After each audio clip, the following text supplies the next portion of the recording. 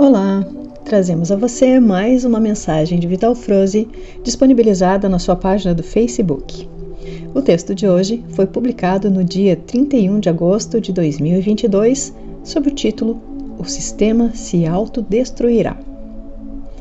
Amados, a humanidade da Terra chegou ao término do grande ciclo de experiências na dualidade.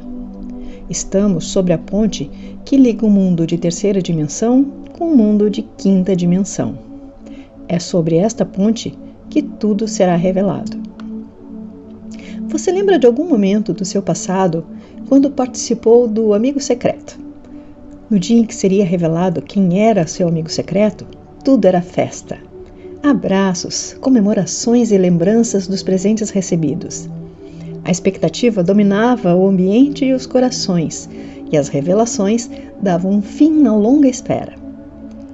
Podemos comparar o momento atual da humanidade com essa brincadeira aqui citada. Porém, há uma grande diferença. A experiência das almas encarnadas no planeta Terra não é uma brincadeira. Ao contrário, é um aprendizado tão grande que não há outro similar nesta galáxia. Tão verdadeiro que somente as almas corajosas se habilitaram para frequentar essa escola. E agora estamos no tempo das revelações. Como foi escrito no texto que se referia ao Apocalipse, tais revelações irão trazer a verdade. Tudo aquilo que estava oculto será mostrado de forma límpida e cristalina. É o momento mais esperado por todas as almas que fazem parte da grande família terrana. O sistema se autodestruirá. Mas o que é mesmo esse sistema?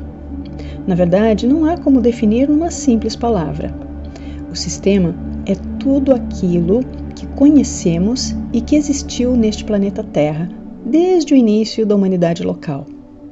As provas e as expiações que fizeram parte das experiências aqui vivenciadas e os agravantes incluídos pelas raças sombrias que aqui aportaram depois. Com a vinda de tais raças trevosas, o sistema foi remodelado e ficou ainda mais duro. O aprendizado das almas encarnadas passou para um grau de dificuldade muito mais elevado, uma vez que tais raças escravizaram a humanidade de acordo com seus interesses. Mas tudo tem sempre o propósito das leis que regem os universos. Finalmente, chegamos ao final deste grande ciclo de expiações e provas. O planeta Terra adentrou uma oitava na espiral galáctica, e isso muda toda a vibração energética e também a frequência de luz que chega à Terra. Então, nada mais será como antes. A verdadeira história da humanidade finalmente será revelada. As verdades serão mostradas.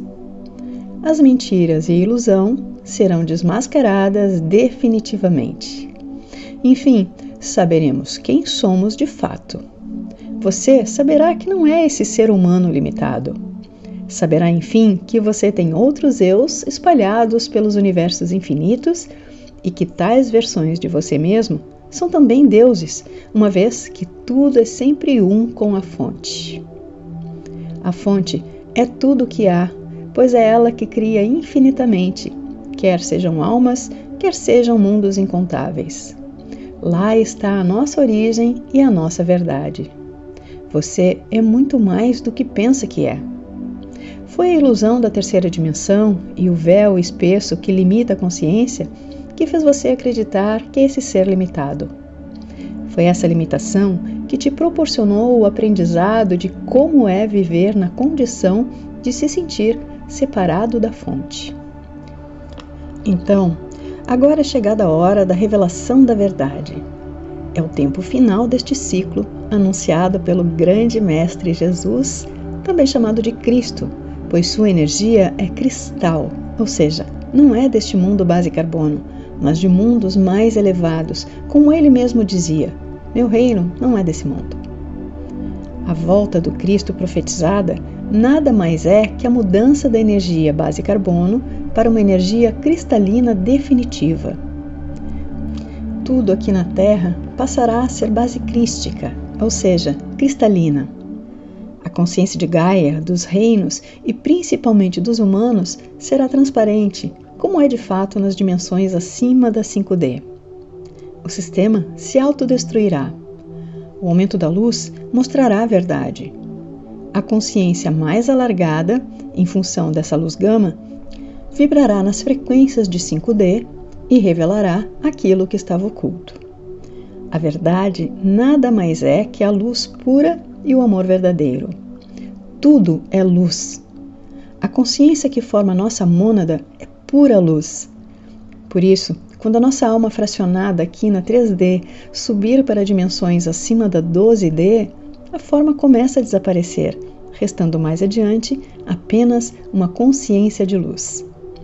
Por ora, estamos na ponte que separa a 3D da 5D.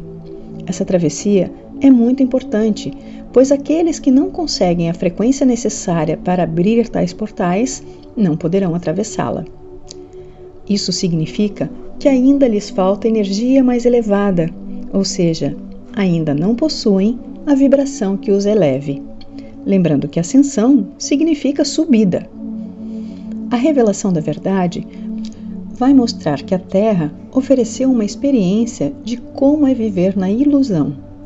E todos os sistemas conhecidos até aqui nada mais eram que plataformas que ofereciam as possibilidades de viver essa ilusão. Por isso, o sistema se autodestruirá. Muitos esperam que forças vindas de outros planetas e de outras estrelas venham salvar a humanidade. Não é bem assim. O que haverá de fato é o aumento da luz. A luz mostra e revela tudo.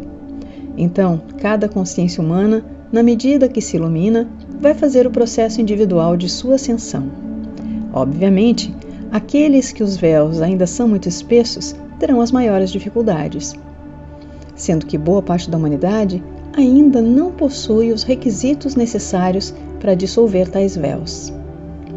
As forças extraterrestres positivas estão fazendo a parte delas. Isso inclui o controle na entrada dessa luz gama em nosso planeta, a fim de que o processo seja feito o mais suave e tranquilo possível. Tudo aquilo que não cabe aos humanos fazer, eles farão.